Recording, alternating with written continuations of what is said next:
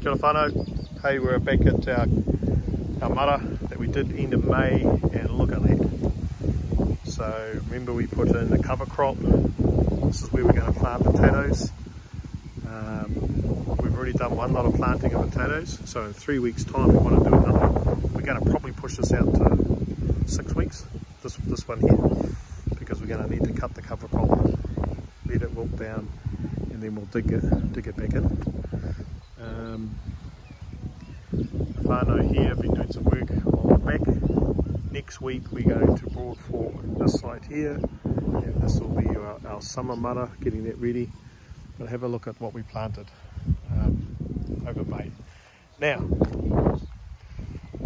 so we've got kale, spinach, kale's this one here.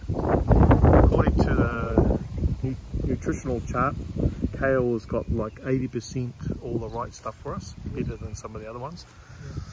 But just have a notice here. We've got Tony here from Zion Gardens, and have a look at the state of the foliage or the leaves. Notice the colouring? It's a bit of purple. This is a good example of the plant extracting nitrogen out of the soil. And now the lower leaves, the bigger ones, these purple ones here, are telling you, he tohu tēnei, that there's lack of nitrogen in the soil. So Tony and I have just been talking about it, both here for the broccoli and also for the cabbages. So we're going to come in tomorrow,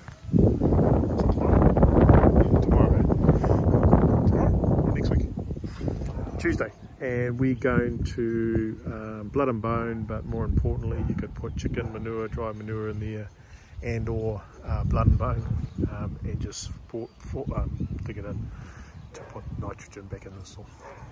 But that's a sign of what's going on in the soil, what's happening with the modi, and in this case the purple is the nitrogen, whereas these other ones here are doing really well.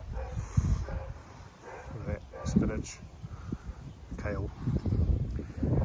Yeah, so we're going to have potatoes over here, we're going to dig out that one next week, we're going to get some tomatoes, plant them probably over there, and as we mentioned before, we've got three whare that are part of this garden and working it together.